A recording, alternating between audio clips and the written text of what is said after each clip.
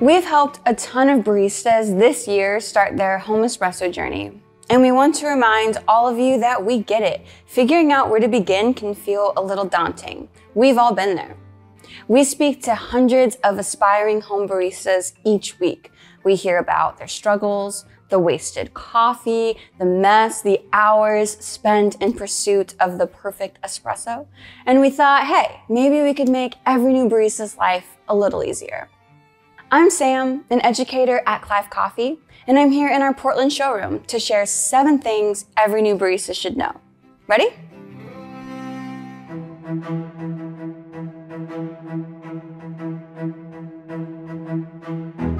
We understand. You're new to the home barista game. You don't want to spend $20 on a bag of coffee when you're learning how to get things right.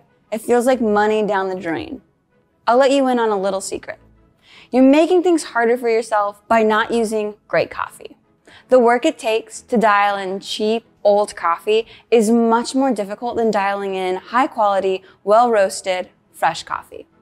If you want to start things off right, you should buy coffee that is 5 to 10 days off roast.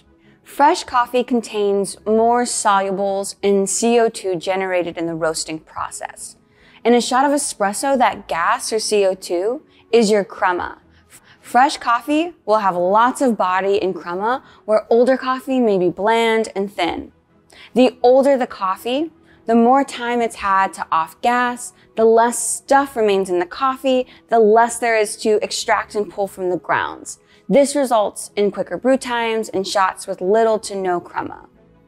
To offset this, you'd need to grind finer and finer to slow down your shot, but this puts you at risk of jamming your grinder and likely you'll be left dealing with soggy espresso pucks. If you've pulled shots like these, maybe they've sprayed everywhere or looked watery, check your roast date. If you successfully pull a shot with older coffee without choking your grinder, you'll still have to start the dialing process from scratch when you're finally ready to switch over to better beans. Save yourself the frustration and hassle. You'll have a much better time if you buy high quality beans from the beginning.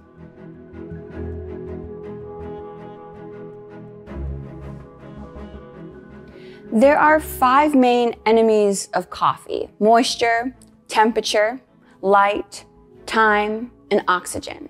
Coffee is an organic product. It's the seed of a fruit, and if neglected, will become stale. That's why it's so crucial to keep your coffee away from fluctuating or extreme temperatures, moisture and humidity, bright lights, and most importantly, oxygen. Coffee exposed to oxygen expedites the aging process. To get the most out of your coffee, keep it in an airtight or vacuum-sealed container. Or be diligent about pushing all of the air out of the bag through the one-way air valve. You can add a couple weeks of life to your coffee by storing it well.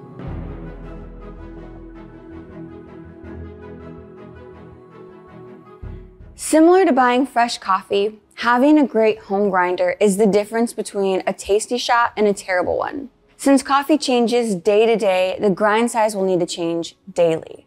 Having a grinder at home will not only allow you to keep your coffee in its freshest state, but will also allow you to control how your shots pull. This is everything. You're not doing things right if you're not tweaking your grinder daily. If you haven't yet purchased a home grinder, you want to get something intended to grind for espresso.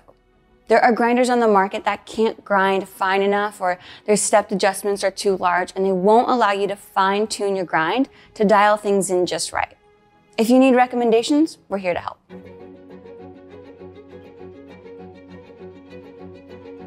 If you haven't been using a scale, you haven't experienced your best espresso.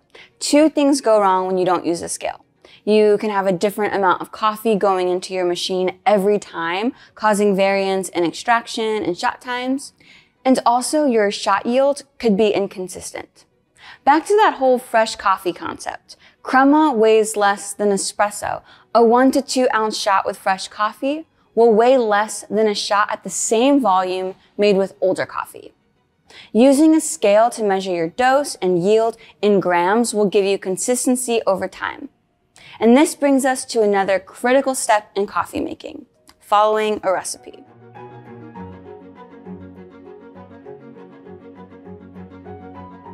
Following an espresso recipe will allow you to replicate that perfect shot you pull. It's something to aim for. One of the most common espresso recipes uses 1 part ground coffee to 2 parts espresso, ideally pulled between 25 and 30 seconds. So you'll use that freshly roasted coffee, scale, and the grinder to dial things in until it tastes great, moving your grind size finer or coarser until your final shot falls in the recommended time frames. We have another video on how to pull the perfect shot that we'll link below, and once you get all the tools you'll need, you'll be ready to follow along.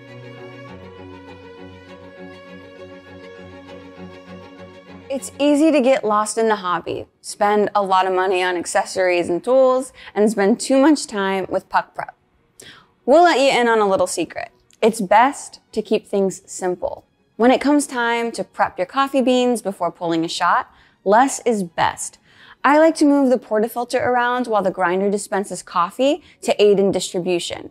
Whether you have a tool or you manually distribute, try to do the same thing every time. I tap the side of the portafilter just a few times until the coffee lies flat in the basket. And when it comes time to tamp, lightly lean into the tamper, applying slow and gentle pressure to both sides of the base until you feel resistance and the coffee stops moving in the basket. The amount of pressure is not essential. Keep it level and make it easily repeatable.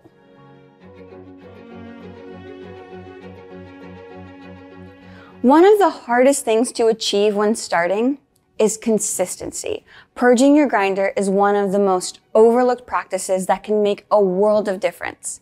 Many grinders have up to a couple of grams of ground coffee that remain in the burr chamber. This is known as grind retention, and it means that an adjustment in grind size doesn't have an immediate effect. Some particles from the previous setting will make their way into your next dose. So to make things easier for you, purge your grinder before pulling your first shot of the day, after making a grind adjustment, and when switching to a new bag of coffee, even if it's the same blend and roast state. Whether you're new to coffee or have been struggling with consistency in your shots, we hope these tips will simplify your routine and get you better tasting coffee at home. Want more tips? We've got all sorts of resources, blogs, videos below. Feel free to drop any questions in the comments, and thanks for watching.